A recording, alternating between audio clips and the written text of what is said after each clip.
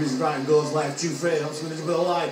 Good line there from Crooks, but the Raiders defence slides to it. Last tackle for the Panthers, 35 metres out from the Barrow line.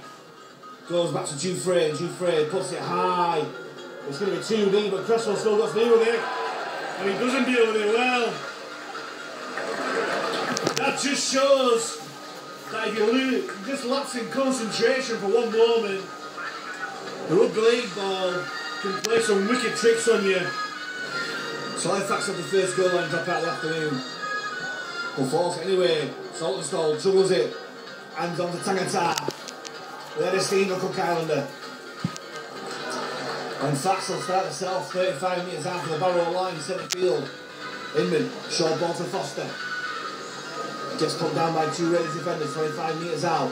Quick play the ball, Inman goes right, finds Keys, onto a Bernal, finds Tibbs, goes through the line, and Ben Tibbs! But if there's one Halifax player who deserves to go over for the try from what they've seen for the first 8 minutes or so, it's Ben Tibbs.